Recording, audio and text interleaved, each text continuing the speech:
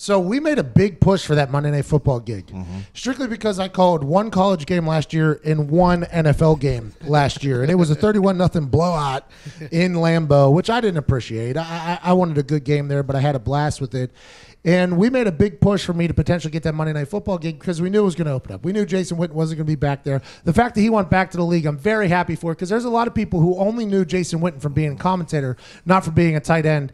And I would assume his legacy was almost ruined, by the way. It's not easy to speak into microphones for a living. If it was, everybody would do it. I mean, I'm getting roasted right now by a lot of Ohio State people that have no idea who I am. Oh, he's just some nobody who talks into a microphone.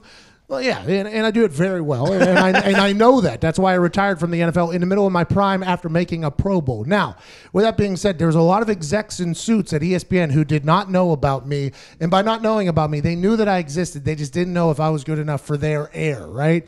I was an internet guy. Whenever I retired, I had no other opportunities other than Barstool. Dave and Erica were the only people that were like, hey, why don't you learn the internet, how the internet works with us? You run your own affiliate out there in Indianapolis. We'll help you out. We'll teach you some things. And we'll see how this goes. They were literally the only people that give me a shot. So forever indebted to them for that. But no TV networks would let me on air because my tweets were too electric. They're for adults. The way I was on the internet, I did stand-up comedy. I did a tour by this point while I was still in the league. And I said words that weren't nice, they think. They rhymed with luck and duck and all these things. So there was no TV networks that would give me a shot. And also I was a punter. Now stories are coming out from producers but at all networks where they're like, we pitched a show with you, but the exec said, nobody cares the guy was a punter, right? And for future reference, I wasn't a punter, I was the punter. So it's something to think about. So whenever we made this push for Monday Night Football, we knew there was no chance I would get it. We knew there was no chance we would get it.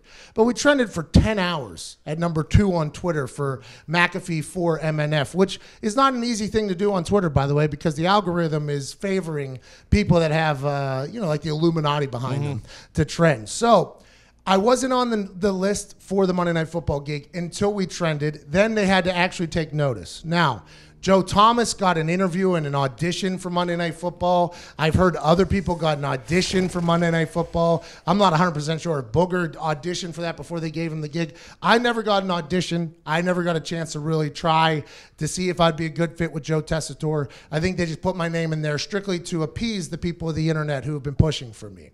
After doing Thursday Night Football, I think I learned that I'm not for everybody, which is what I've learned for my entire life. But man, I feel like I can make a game better. And I'm also... I think there's some people that listen to songs, they only hear the beat, right? They don't hear the actual lyrics. For me, some people only hear my delivery. They don't hear the words that are coming out of my mouth, because if you listen to the words that are coming out of my mouth, I'm probably talking a lot better than the other people that are talking on TV. It just sounds a little bit different as it comes out.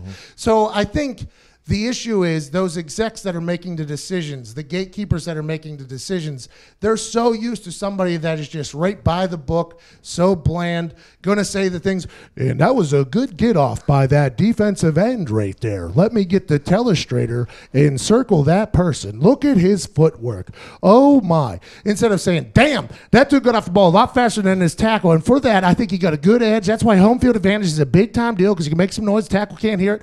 So I think I would be good for the gig, but there is zero chance they give me that job. Zero. Especially now, the more and more I know about the way it all operates, I think I'd be good in there. I'm just not sure if they would ever give me the gig, and I would love that job if it ever came available. I'm also not sure, but it seems like Monday Night Football is the kind of gig where they don't really want you doing anything else but Monday Night Football.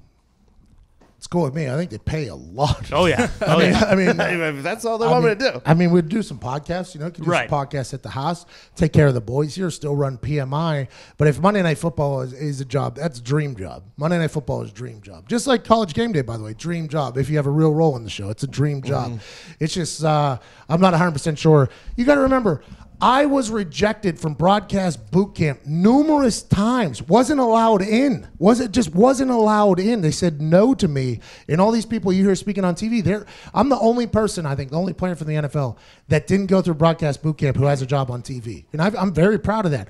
But with that comes things like not knowing the rules. I don't know the rules. I don't know when to do what. I don't know how to do what. I feel like I just know how to make some things a little bit more entertaining in my own way. But sometimes it takes a lot of people longer to know that than others. Did I see that College Game Day had the highest ratings that they've in a long time this year, or was it ever this year? Coincidence, bro. Just strictly purely coincidence. Purely coincidence. Huh. That's interesting. Purely coincidence. That's interesting. I feel like the whole cast of characters is exactly the same, except for We're not saying it. no. No. Well, no, I'm- No. Men lie, women lie. Numbers don't. Numbers don't lie. But in the world we live in, there are a lot of skewed numbers. Well, hello there. Utilize the promo code PAYTHEBILLS and get $20 off your first order from SeatGeek. Now, back to the magic. You got people saying they got a quarter of the population of the country watching this stuff. I mean, there's a lot of interesting numbers being thrown around for things. I loved my time on game day, was very thankful for my time on game day. And I think the reason why I was so thankful, because I know how hard it is to get onto those shows due to all of the people that make the decisions having to be like, yep. I was thinking... it happened with WWE, too. My first couple times on there, people hated me, right? Because they're listening to the delivery. They're not listening to the words. So I could be a bit abrupt, and I know I'm not for everybody. I thought about a couple times going on there and just doing the standard, like just being like, you know, like the super boring. Regular. I've thought about that a couple different times, like just to see how terrible it would be. And like almost troll the whole thing. It is 1st and 10. This is awesome football down here. Look at him throw the ball. And in WWE, like when he hits that Hurricane Rana, everybody knows what's coming. Just lame asses. I don't know. You got to remember, there's a lot of people making decisions, and a lot of people have made a lot of money making the decisions that they've made.